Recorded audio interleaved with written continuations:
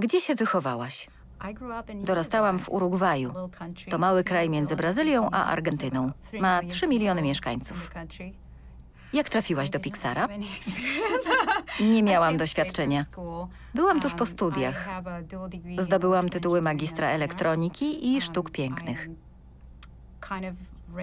Trudno powiedzieć, która półkula u mnie dominuje. Lubię zarówno sztukę, jak też inżynierię.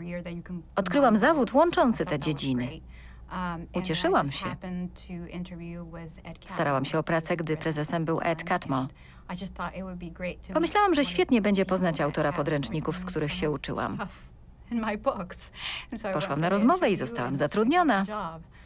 Ciekawe wyzwania artystyczne. Na uczelni bardzo interesowała mnie rzeźba. To była moja główna ścieżka. Wykorzystywałam glinę, papier, drut. Pod koniec studiów liznęłam trochę grafiki komputerowej. Przychodząc do Pixara, chciałam zajmować się animacją, ale ludzie, którzy wiedzą lepiej, uznali, że lepiej sprawdzę się w kwestiach technicznych, bo orientowałam się i w sztuce, i w technice. Pierwsze zadanie. Zajmowałam się oświetleniem w grze Jerego. Co robią oświetleniowcy? Wyobraź sobie teatr i rozstawianie świateł tak, żeby postaci wyglądały ładnie. To robi oświetleniowiec. Staramy się podkreślić fabułę i to, co chcemy przekazać. Żeby rzeczy wyglądały ładnie, strasznie, tak jak trzeba. Co robiłaś ostatnio? Od niedawna zajmuję się shadingiem. Robiłam już shading scenografii i rekwizytów. Teraz to głównie postaci. Byłam szefem shadingu w Dobrym dinozaurze. Shading to odzwierciedlanie cech powierzchni obiektów.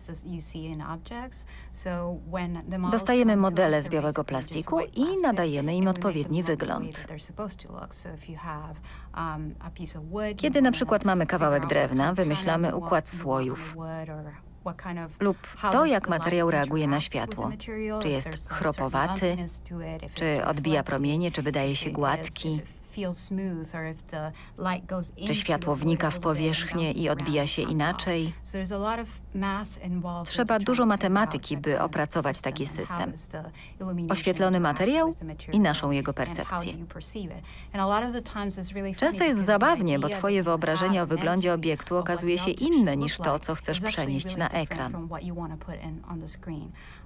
Czasami jadąc samochodem widzę chmurę i myślę, jeśli odtworzę ją w komputerze, będzie źle. Ludzie nie uwierzą, że to chmura. A przecież jest na niebie. Często musimy wykombinować, jakie jest nasze wyobrażenie chmury w porównaniu z jej prawdziwym wyglądem. Rozrywka. Gotowanie jest dla mnie jakby podróżą, przygodą. Lubię przygotowywać dziwne potrawy, nietypowe.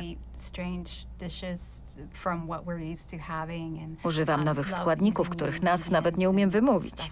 Po prostu próbuję. Rady. Nie bójcie się przyznać, że czegoś nie wiecie. Tak zdobywamy wiedzę. Nie bójcie się popełniać błędów. Uczymy się na nich. Stale dążcie do celu. Realizujcie zamiary i swoje pasje. To naprawdę ważne, bo sprawia przyjemność. Praca związana z pasją.